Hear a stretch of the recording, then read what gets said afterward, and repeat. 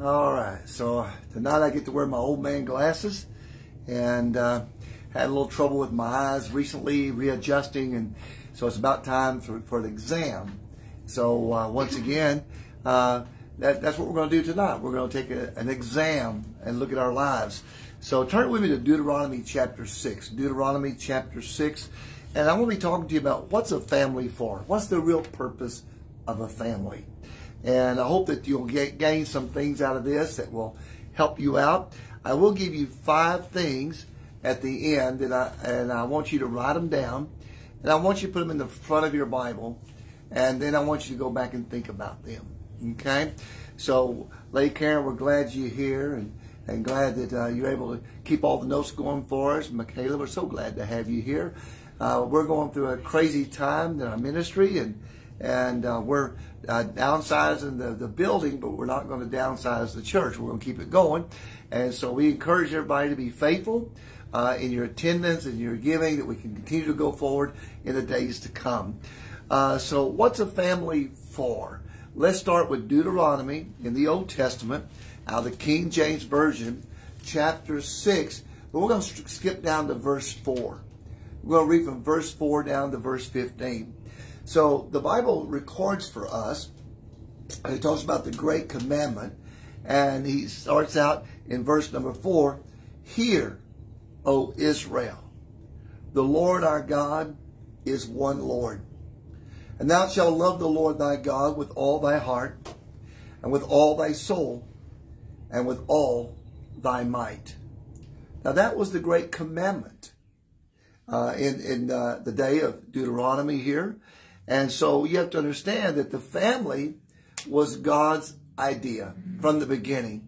So he says, "Hear, O Israel, the Lord our God is one Lord, and thou shalt love the Lord thy God with all thy heart, and with all thy soul, and all thy might."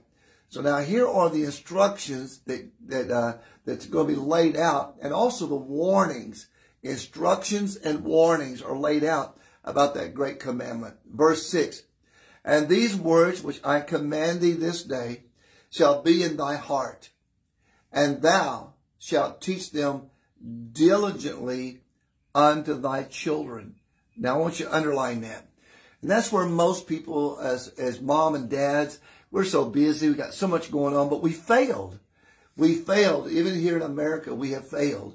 The Bible says, "Thou shalt teach them," talking about the mom and dad, "shall teach them," the children, diligently. Teach them what? The commandments of God. And it says, "Unto thy children, and thou shalt talk of them when thou" what? Now I want you to circle this. "Sittest in thine house, when thou walkest by the way, and when thou liest down, and when thou risest up." They were set times. In other words, all through the day, you're to have this continual flow of the Word of God into your children. Why? Out beside verse 7, right? To build character. To build character. Verse 8, "And thou shalt bind them for a sign upon thy hand, and they shall be as frontlets between thine eyes." Now, let's stop there.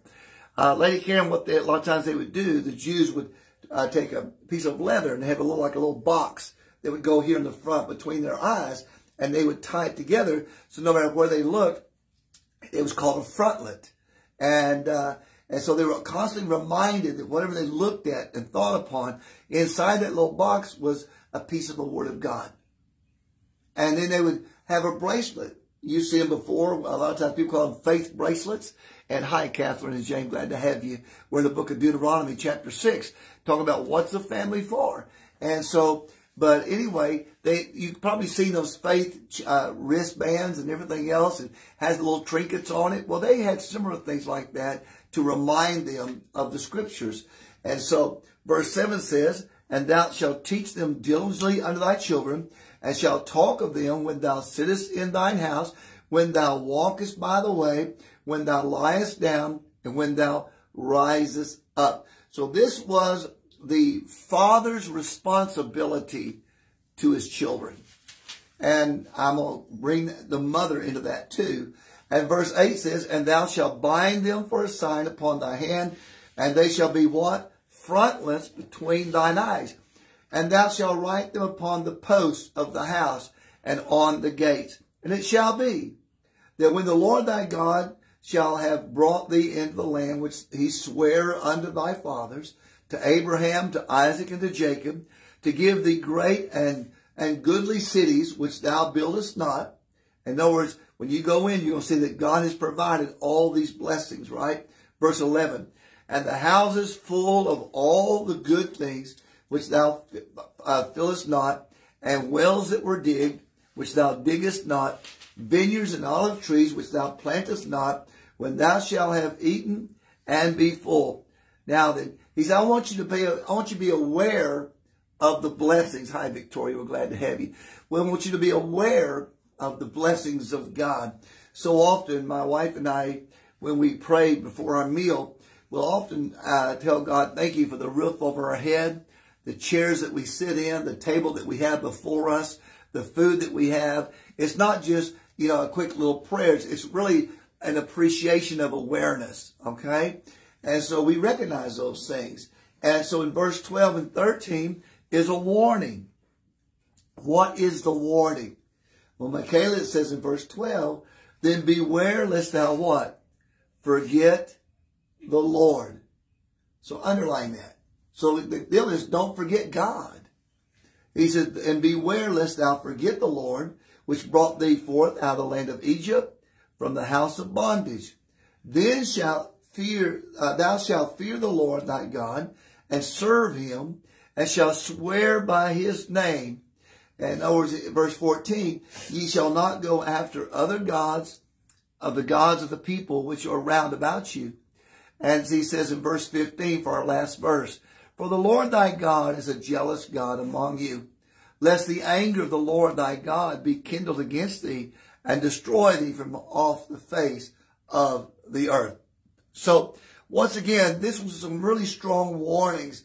And here we are today in 2021 and going 2022, and before long, 2023, 2024. As long as we have an opportunity to be on this earth, we're to never forget God. No matter if it's good times, bad times, ups and downs. So the biggest thing here is don't forget God, and don't forget how God has blessed you, and don't forget your duties to God, and don't forget to be aware of God, and don't forget to what? To serve God. And so many people today think, well, I don't go to church. I don't have to do anything. That's not true. Without a building, you are the church, and you still have obligations to God. And I see a lot of people, Michaela, that have backed off of their responsibilities. They backed off of the reading of the Word of God when they don't go to church. They backed off on assembling together. They backed off on their obligation. Listen, I'm going to call it like it is, to their giving, their tithes and offerings. Many, when they don't go to church, they just forget about everything. And what are you saying? I'm saying that he says, don't forget God in everything. So in other words, our obligations. So what's a family for? The family was God's idea.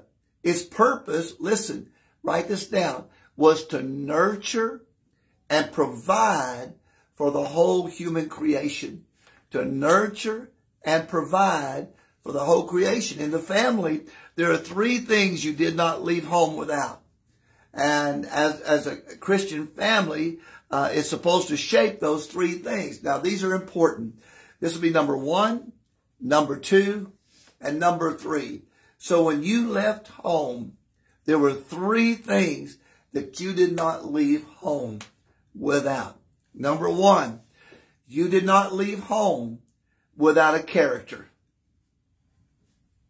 A Christian family is to shape and help you mold your character.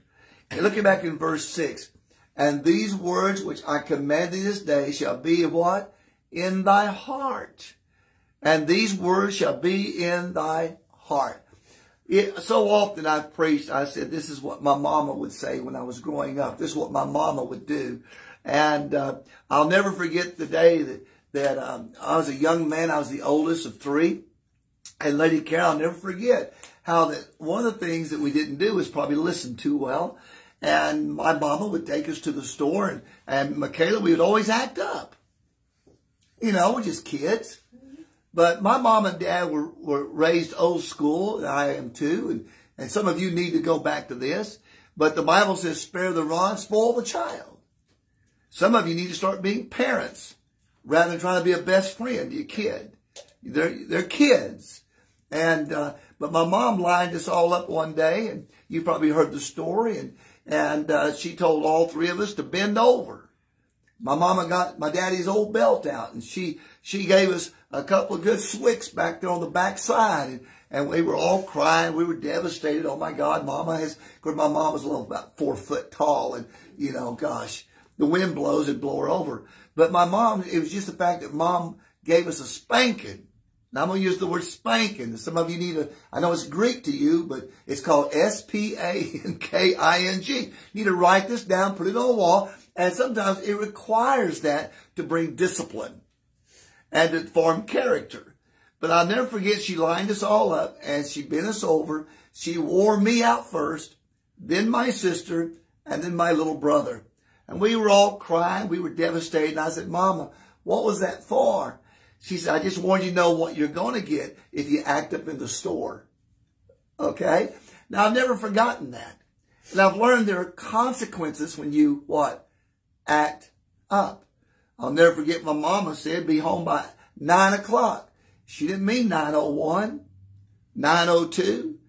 In other words, we're to be there right before 9 o'clock starts. And I'll never forget that Mama ground us. And you know, back then, that we didn't get grounded for a day. It was for 6 months. It was for, 6 weeks. I mean, when Mama grounded you, you were grounded. And if you broke the grounding, then Daddy took over. So my mom and Daddy sometimes had a double blessing. If we got a spanking from Mama, and Mama told Daddy, when Daddy got home, guess what we got? The second blessing. All right? So what did it do? It developed character. If we went to somebody's house and Michaela, somebody said, hey, you want to eat with us? We had to stop what we were doing. We didn't have cell phones back then. We had to run back over the house, get permission from our parents. If they said okay, then we'd go back over and say, yes, my mom and dad said it's okay if we eat with you guys. But then if we ate everything on our plate, and if we ever asked for seconds without being offered seconds, and my parents found out about it, well, we weren't allowed to go next door and eat anymore, and we got a spanking. Why? They were developing character. Character is who you are when nobody else is around. And so so you have to understand that we had to say, yes, ma'am, no, ma'am, yes, sir, no, sir. And we had to be home on time, and we had to do our homework. And we got home, and we loved to watch cartoons, but unless we did our homework, we didn't get to watch cartoons. We were raised pretty strict. But, you know, it didn't kill us. In fact, if I look back, if everything, it probably helped us. So, but you did not leave home without a character. All right? Verse 6, and these words shall be in thy heart. So a lot of my preaching today, I tell you, this is what my mom said or what my dad said, and this is what I learned as a child. Those are things that were engraved in my heart. Even to this day, it bothers me, Lady Karen, if we go somewhere and you park the car, I always have to get out and open the door. That's part of my character. That's what my dad said. He said, you will always, always respect a woman by opening the car door. And then he said, and it was just understood that I should also wait till both of your legs are in before I slam the door. All right, just common sense. Okay, so once again, character. The problem I'm seeing today is even our kids growing up today, they don't have any godly character. They have no responsibility. I like the video I saw the other day when the girl told her dad, she said, you know, you need to respect my privacy when you come in my room. He said, oh yeah? He went over and took the hinges off of the door and took the door away. And now she had no door. Listen, that is not your room. That belongs to your mom and dad. And that door belonged to your dad. And if you're going to be disrespectful, he did the right thing by getting your attention to let you know, hey, you know what my mom and dad always told me? If you don't like it, there's the door. And you know, you might get all huffed up and everything, but you got to look, you got that front door. You don't know where to go, what to do. What are you saying? It's pretty scary, isn't it? But it's their house, what? Their rules. Did you get that? So once again, they were, and as I got older, and one day I found myself in a position as a father, guess what I was doing? I was being just like my father and just like my mother. I would say the same thing. My house, my rules. If you don't like it, there's the door. And I had to hold my ground to that. Why? Because I wanted character in that person, all right? So number one, you did not leave home without a character. And then number two, look in verse 7. Verse 7 says, and thou shalt teach them what? Don't miss this. Diligently. Most parents today don't even read the Bible with their kids, let alone teach them the things of the Bible. But you're to do it diligently all through the day. When you wake up in the morning, whenever in the middle of the day, in the evening, and before you go to bed. But you listen, the second thing is you did not leave home without a relationships. Number one, you did not leave home without a character. Number two, you did not leave home without relationships. You see, the Christian family is to what? To shape the way that you relate to one another. And thou shalt teach them diligently unto thy children. So, what does it mean? It diligently means to drive it in. To drive it in. And so, whenever we would go somewhere, over to some friend's house with my mom and dad, we were to be on our best behavior. And back then, the mom and dads would get together, play dominoes or cards, and all the other kids had to go in the other room. Did y'all remember those days? And you better not come and interrupt them either. We'd go in the other room. And we had to play and use our imagination. Unless there was blood, don't come in. That's just the way it was. Unless you're bleeding, don't interrupt the card game or the domino game. That was their time. And so, but you have to understand that we had a relationship. In a sense, you have a relationship with your dad, a relationship with your mom, a relationship with your brothers and sisters and friends. We get that. But you did not leave home without a influential relationship. Why? Because those relationships shaped you, shaped your thoughts, shaped your speech. I remember that you tell the story one time that Lady Karen, that you used a foul cuss word. And your mom went over there and pulled out some what? Palmolive, dishwashing soap, stuck it in your mouth. You tasted that for days, didn't you? And then of course her father, when she told me the story of that, he would look at Lady Karen still scolding her and said, I don't know of any lady that would talk like that. And oh, she would cry and bawl. Why? So the influence of a father is going to be different than the influence of a mother, but they're both influences. Does that make sense? And so, but a Christian family is to shape the way you relate. My dad was a little different. When my sister and I, or my brother, we all got into, fighting with one another, he always had this policy. And he would line us up, give us a spanking, and then tell us to kiss and make up. Ain't nobody wanting to kiss their sister. Ain't nobody wanting to kiss their brother. But I was the smart one of the bunch. And I understood that if I went ahead and kissed my sister, she wouldn't kiss me back. And so my dad would give her a second blessing. Does that make sense? And so, but after a while, I think she caught on and figured that out too. But in other words, we had to learn to get along. We had to get along with each other. And we had to learn how to do that, even during the hard times. So what's a family for? Well, it's his idea. And the purpose is to what? To nurture and to provide to the whole family, all of creation. So number one, you did not leave home without character. Deuteronomy chapter 6, verse 6. You did not leave home without a relationship. Deuteronomy 6, verse 7. And then number three, you did not leave home without a concept of God. Would you all agree with that? The Christian family is to shape your what? Your conception of God. Let's go back to verse 4. Hear, O Israel, the Lord our God is one Lord. And thou shalt love the Lord thy God with all thy heart, with all thy soul, and with all of thy might. Did you get that?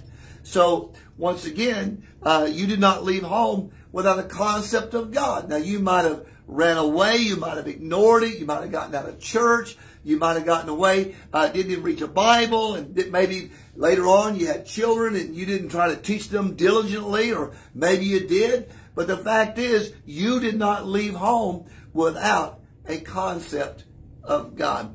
It amazes me how many people found the Lord Jesus Christ as a child or as a teenager. Now, I want you to notice that as you get older, we have a tendency to harden our heart. We've had a tendency to allow sin to sear us and to make us leery and not trust. But a child will trust you. You can tell a child that's standing on the edge of a table to jump, I'll catch you, and they'll jump. But now I'm 65 years old, and if somebody said, jump, I'll catch you, I'll say, bring me the ladder, I'm going to climb down, right? I don't trust as easily as I used to. So I told you there's 5 things I want you to write down. And this is going to be a short. The main thing is the information, not the length of time. So what's a family for? It's to what? Y'all remember that? It's to do 2 things. To nurture and what? Provide for the whole human creation. All right?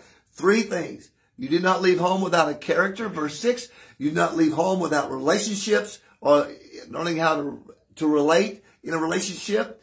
In verse 7. And you did not leave home without a concept of God. All right? Verse 4. So write these 5 things down.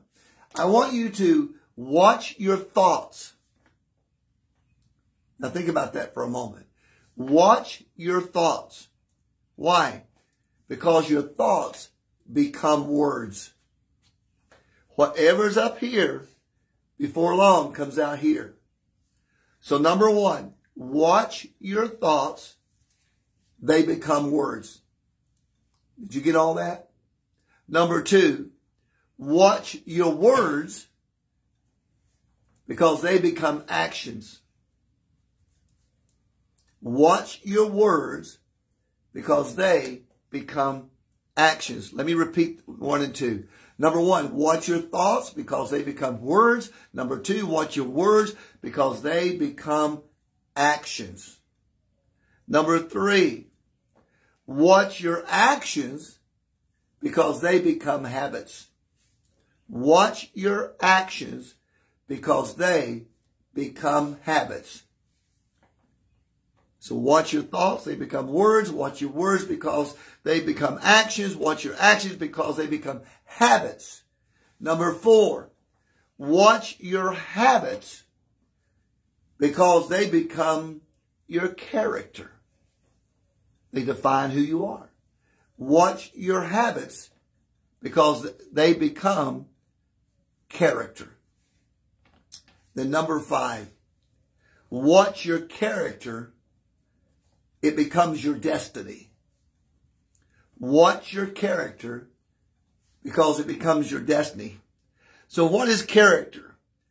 Character is doing right when no one is looking. I'll never forget one time back when we had payphones. How many of you remember payphones? Remember those? And to make a call, you had to put money in. Nickels, dimes, and quarters. Remember that? Make a long distance call. And I'll never forget that I was a young man. I just gotten into church, and there was an evangelist preaching and everything else. And so one of the ladies that happened to attend the church happened to be what was called an operator back then. And if you wanted to make a call, everybody shared the same line. You'd pick up the phone and you would ask for an operator, and the operator would come on and they said, how can I help you? I said, I need to make a long distance call. So this evangelist was preaching about integrity and character and at this revival meeting. And sure enough, after the meeting, everybody went home. It was a great time. Everybody was encouraged. It was great. And so I'll never forget, we all went out to eat and everything else. And we didn't have cell phones back then. We didn't have pagers back then. We had pay phones. And so the preacher got up. He said, I'm going to have to make a call. And he was an evangelist, so he needed to call his family and check in. So he went to the pay phone, and he put some money into the phone. And the operator came on and said, can I help you? He said, yes, I need to make a call, please. And she said, well, that'll be whatever, like $1.35 or whatever it was. He put all of his money in. Then all of a sudden, after he made his call and he started to hang up, all of the money came back out. They had a little slot down at the bottom. Remember that? He pulled all the coins out, and he turned back around, and he called the operator again. And he told her, he said, ma'am, I just made a call, and I put my money in, and after I hung up, it gave me all my money back. She said, well, sir, that's your lucky day. He said, no, ma'am, you don't understand. I made the call, and I need to return this money to the phone company. And she insisted that he keep it. He said, ma'am, it's not your money to keep. You just work there. He said, I need to return this money. Will you please? Because the operator had the ability to receive the money or reject the money. And then all of a sudden, he put the money back in. And she said, sir, I attended your preaching tonight. He said, what? She said, yeah. She said, I was on the back row and I listened to you preach about integrity and character. And she said, I didn't know if you had it. She said, but you know, tonight, she said, I want to tell you thank you that you've rebuilt my faith. Faith in preachers, faith in the Word of God. And said, you know what? Put the money back in and we'll go ahead and I'll accept it. And I want to tell you thank you for your honesty, your integrity, and for showing me that you really have godly character. And he put the money back in, and then she received it. And he said, thank you, God bless you. She said, God bless you too. And then she said, I'll see you at the next meeting. Do you understand? People are watching us. So either you got character, godly character, or you don't. Either you're an honest person or you're not. When somebody comes to me and Lady Karen, they'll say, preacher, would you pray that God would bless my finances? And I tell them, well, I can't do that. And they say, why? I said, because you're not willing to apply the Word of God in the area of finances. And that'd be like taking and asking me to ask God to bless someone who's refusing to line up with the Word of God. I said, I would love to pray for you. I'd love to ask God to bless it. But there's no way God's going to bless it if you're going to be a thief. And go back, guys, I encourage you, go back and read the book of Haggai and Malachi. They're short. Just read them together and see what God has to say about this attitude of giving. When Jesus was with the Pharisees and they were talking about their tithes and offerings, Jesus said, these things you ought to have done. But the one thing he went to say is, the one thing that's lacking is love. Real godly love. But he said, this you ought to have done. So I'm just telling you that if you're going to ask God to bless an area of your life, you've got to apply the Word of God in that area. If you do this, God will do that. Does that make sense? So don't come up and say, hey, preacher, would you ask God to, it'd be like somebody come up and say, hey, listen, I'm going to go continue to take and I'm going to do cocaine. I'm going to do marijuana. I'm going to do all these drugs. But would you ask God to help me to understand that I need to, when I do these things, that it's wrong. I might want to quit someday, but I'm not ready to quit right now. But preacher, would you pray that God would remove this addiction? That's not going to happen, folks, as long as you're buying it, as long as you're consuming it. Does that make sense? Now, I can pray that God would help you to no longer want to do those things. But you can't ask for a blessing if you've already applied a curse. Does that make sense? Go back and read Haggai and Malachi. Get that giving thing right, so that and be faithful and loyal to God and apply His Word so God can bless. Now, I'll end with this. I'll never forget the day that Michaela, a guy, he was hurting bad in his business, and he said, "Preacher, I want God to bless my business." He said, "Would you explain this thing called tithes and offerings?" And I did. And I said, so here's what you do. The tithe belongs to God. That's not something you pay. It's something you return. Your offering is something that's above what God's blessed you with, and it's up to you what you want to do with that offering. There's no conditions of that. But on the tithe, there is. Go back and read Deuteronomy. You'll see that. And so he went back, and he thought about it, and he prayed about it, and he said, okay, Pastor, I'm gonna start giving my tithes and offerings, and I'm going to do it every week upon the first day of the week, just like the Bible says. He started doing that. Lady Karen, next thing you know, his tithe was about $50 a week. He's making about $500. It's simple. If you make $500 a week, move the decimal to the left, and it's a 50. And so that was his tithe.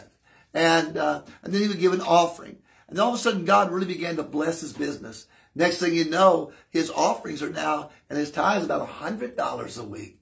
And then his business really grew, and it got to where it was doing about $300-400 a week would have been his tithes and offerings. And then he got to making some really good money. And he said, preacher, can I talk to you? I said, sure. He said, listen, I didn't have a problem tithing on $50. I didn't have a problem tithing on $100. But now that I'm making, $5,000 to $6,000 to $7,000 a week, that's $500, $600 a week. He said, I'm having a little bit of problem with that. I said, well, 10% is just 10%. And he said, well, would you pray that God would help me with this? I said, sure. We got on our knees at the altar at our church, at College Heights Baptist Church. And I said, are you ready to pray? He said, I'm ready to pray. I said, dear God, our brother's having a problem. Hi, Kay. Our brother's having a problem with following scriptural giving. And so he doesn't have a problem, tithing on $50 a week. He's having a problem with the $5,000 to $6,000 that he's tithing on. So God, would you just take and destroy his business where he's only making $500 a week? He said, whoa, preacher, wait, stop. That's not what I'm asking for. I said, 10% is 10%. Either you're going to be faithful and obedient to God, or you're not. I said, so how do you want me to pray? Oh, just pray that God increases my business. He got the lesson. Why? It's about character. It's no different than getting change at a phone booth. It's no different than, we found wallets before, scattered down Slide Road, and we gathered up all the money and looked in there, and we took it to a guy across town, knocked on his door, and I told him, I said, we found your wallet, and here's all your money that we could find. And what did he do? He took the wallet, closed the door, didn't say thank you. I could have got mad, but my character was, it's always right to do what? The right thing, whether anybody appreciates it or not.